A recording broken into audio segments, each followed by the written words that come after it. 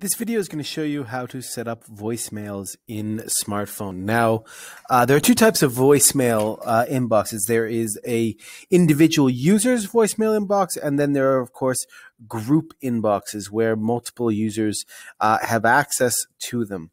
Let's start with the individual voicemails. Each user is going to need to set up their own voicemail answering machine message, and they can do that by simply going up to their user up in the top right and going to the My Account. And you see here the second tab is voicemail, and you have the same options you do with all audio in smartphone. You can either read the text like a robot, you can record using a phone, and if you choose this option, you'll enter your phone number and the smartphone will call you and you can leave a message.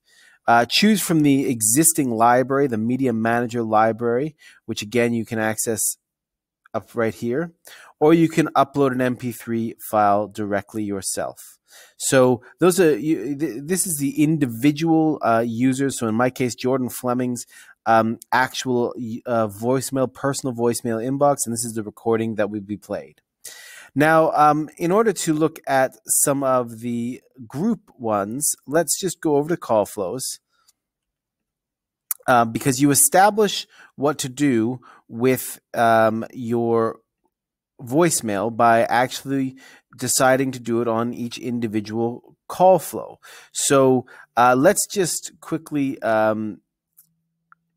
start over, and we'll do a very quick flow, standard flow that we see all the time, where we're dialing a user, Jordan Fleming.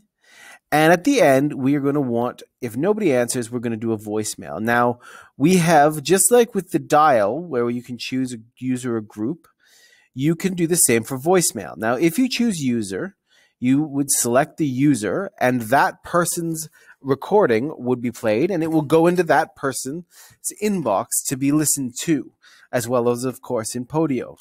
Now, if you choose a group, then you can choose specifically which type of voicemail message the caller is going to hear.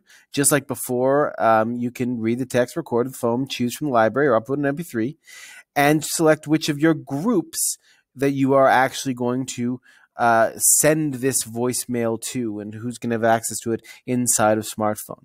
So both of those, the real key takeaway from me is you do have to realize that every user has their own inbox for voicemails. And if the flow determines that it goes to their user, you're going to need to make sure they have their own personal voicemail recording done. And then, of course, if you're using the group ones, you can manage everything directly from here, and you can choose from your existing library or upload a new one.